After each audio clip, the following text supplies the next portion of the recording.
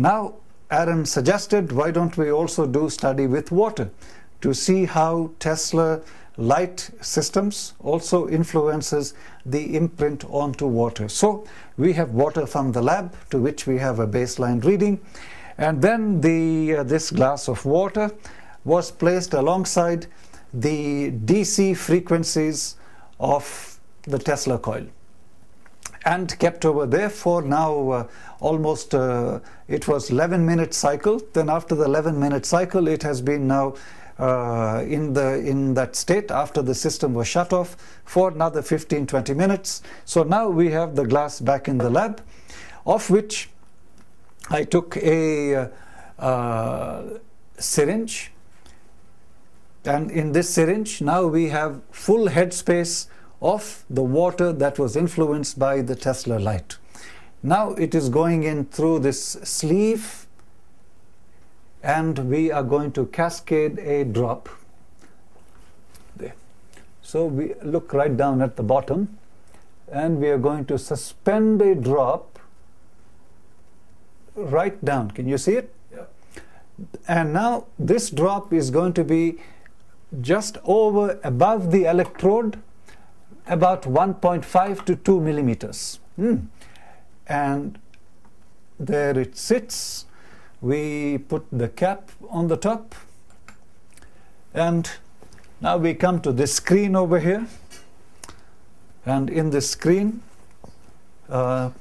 we will begin our capturing of data. So start video file. Here we go. Ready? So here is what we are looking at. This is, and what we are actually now capturing is a continuous, what we call a dynamical image of that droplet of water suspended, and we are doing a 10-second reading at 15 frames per second, and we are going to do this in 5 sequences. We just did sequence number 1, so now we go to sequence number 2.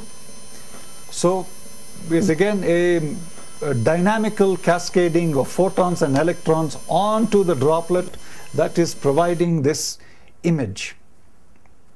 We take our 3rd reading, and there, the 4th reading,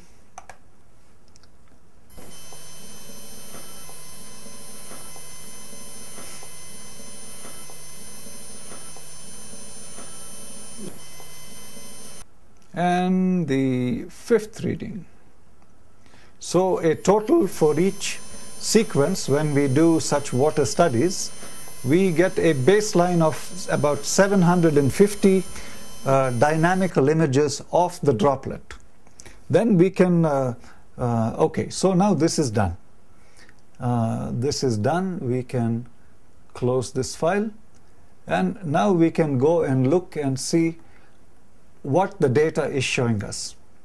And this takes us into a program that was also designed by Dr. Korotkov called the Scientific Laboratory Program. This is the baseline water we are gathering. Okay, and we look at baseline water. Now we have again in each of these panels is a 150 frames. So 150 times 5 is 750. So if we want to look at one of them, and we can see that there is a dynamical image of the baseline of the lab water. You see that clearly? Yeah. Okay, so that is sample number 1. And now we go to our sample number 2, and we Teslas and charged water, and we have 1 through 5 open. Okay, and now we have, see, this collective information. Now we will go to a screen where we can begin its calculations. So there will be a total of 1500 dynamical images, 750 from each baseline to 750 of the charged water. So we are going to look at some parameters, parameter of area average intensity. Area is the number of pixels. Intensity is the level of its photon discharge activity. And we are going to look at entropy. So which means it also gives us the activation of what is transpiring with the liquid. So now we go and we put them into calculation mode. Calculate. So once all this took a handful of researchers to sit down and do, and you would get the data maybe about 4 days later. Now you will get the data in about less than 1 minute. How's that sound? No, that's terrific. And then once we get this data, then we can observe its various influence, how the Tesla lights influence the water and the information that the water in turn then is providing us based upon these 3 parameters. Okay, so here is one statistical curve, and from that statistical curve let us look at very precise activity. Number 1, we can see that this is the baseline water of area and this is the water after the charge. So just to give a value, we can see that the water, the area of the water is very consistent all the way. This is time on the x-axis, and area, which is the number of pixels, on the y-axis. So here we see that a mean value, so let's go like the midpoint here, and the mean value here is roughly about 980, and the mean value after the charge is 2281. So of course, so the glow of the water is tremendously much higher than where it was to begin with. Let's look at one more parameter. What would be the average intensity? Average intensity here shows that the base was about 113, and from 113 it went up to 150. So it's still well beyond the 10%, and so that is again supportive to show that the influence of the Tesla lights has definitely raised the number of pixels, so it has increased the process of informational capture. So the capacity of the water to retain its environmental influence. A key point. Then along with that, intensity, so which is the brightness characteristic, has also been enhanced. Now we look at entropy. So initially, which is the this line, we can observe the flow of, so we can look at the peaks and valleys, and we can see that there's a lot of peaks and valleys going all the way across. Now let us see if those peaks and valleys are minimized or have they been smoothened out a little. And we see that there is definitely a smoothing process that has occurred. You see that, Taran? Yes, I can. So here we can see some very clear influence of the Tesla lights to the absorption capacity of the water. Okay, then of course we can go on to various other parameters because there are various other data fields that show, and then we can calculate all this. You see all this data of calculation for all the 150 frames in each segment all the way up to the 750, and then we look at all the values here. See, each one independent values that are calculated, computed, and now we want to generate a word report. I can go here, click, and I can generate a word report on this study that we just did, and now from there we can come to many inferences. And it's very clear, number one, that there has definitely been an affirmative contribution to influence of Tesla's lights. So that is supportive from chakra state, for alignment of all chakras, supportive from the energetic flow of information in the diagram that we saw through all the organ systems, thereby also enhancing the capacity of left-right brain to to come to align to a field of mutual coherence. That is at least the attribute of the data we observed. And third, the energy field. From the parasympathetic and the sympathetic field, we saw that areas that showed depletion, they were strengthened. So overall, there was affirmative outcome that we observed from the data that we captured. Now, as far as the water, we see that about 25 minutes or so after the Tesla coil was stopped, we gathered data on the water, and of course the water already has quite a strong baseline, but what we saw was that the collective process of the water retaining the level of increased biophoton exchange within also is enhanced. And thereby we can also see that the sharper edges that the water has also began to get smoothened.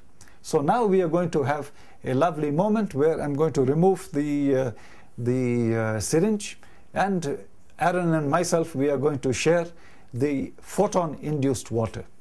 So, thank you. From your knowledge from using this, knowing that we're made mostly of water, and we're going to drink this water, what happens then? What's your hunch? Now, the question you asked does not render itself to an answer that can be kept inside a finite field, because this is a preliminary read. When ultimately we induce this water so that we drink the water, and then we are able to observe the characteristic that the water in turn, how it supports the complete energy field of the system. We know, I mean, there are studies done in a recent documentary that was released here in the United States based upon a water conference in Moscow from years ago. I may have told you about it. So from this conference, it showed that when we look at structure, we speak of intelligence in the water. And the intelligence in the water is the capacity of the water to retain information of its environment, retain information that is induced to the water as prayer. We have seen, dear Dr. Masaru Emoto-san has really paved the way for a broader outreach to enhance the global, let us say, consciousness project, to recognize we are water, our thoughts influence the water within us. Now we are dealing with some strong factors. We are dealing with certain levels of wave frequencies from the Tesla lights.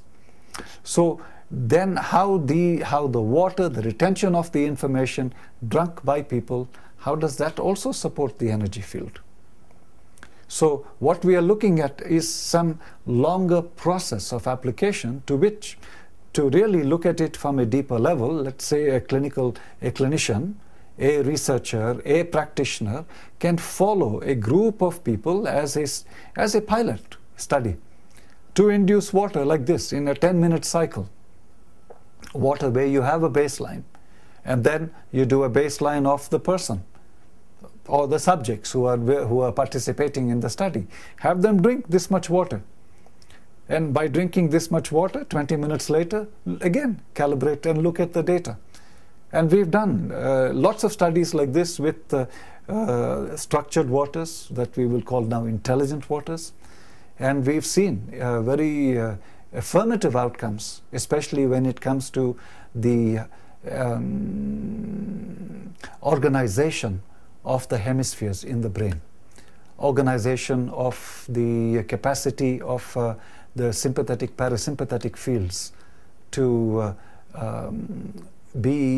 be propelled in a manner that is very conducive, thereby minimizing the level of inertia or the level of resistance, because now the flow inside the field, the energy field, will have less impedance to it.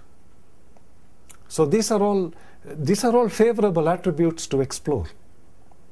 And if we see that it does support the human energy field, and we are predominantly water, So if we are able to do this with water, then we can address some greater questions to life. Can this water in turn be, how will it provide in irrigation? What will be the outcome in the growth of plants? Because ultimately we are dealing with the energies of cosmos. These are cosmic energies. They are prevalent in the bandwidth of electromagnetic fields that we know. So when these harmonics, these informational exchanges are enhanced, can it then ultimately bring together a global coherence, which is a global mind? Because if our hemispheres are aligned, then coherent thinking is the outcome of a coherent mind, is it not? Homeostasis. Then we become creative, we become extremely supportive for well-being of life, well-being of collective consciousness, not only in communities. Then we begin to see a community not isolated as a little village in a town, but rather a community as a global community. And hence the nature of our mind, which we have seen from multiple studies that were done from the 70s, that we align ourselves to a global coherence, which ultimately leads us to a cosmic awareness, which then brings us to a much broader field, to our signifying the intelligence of the human being from the Homo sapio state to the Homo luminoso state. Hence, cells are awakened, cells are potentialized, and these are all now known factors in the study of epigenetics in the field of medicine, and such breakthroughs in science are now being taught in various medical schools. So let us explore all these areas with affirmation, knowing that let us not be bound by any process or principle, but align ourselves so that we can clearly see how well-being can be enhanced for our global community in life. Thank you. Well, thank you.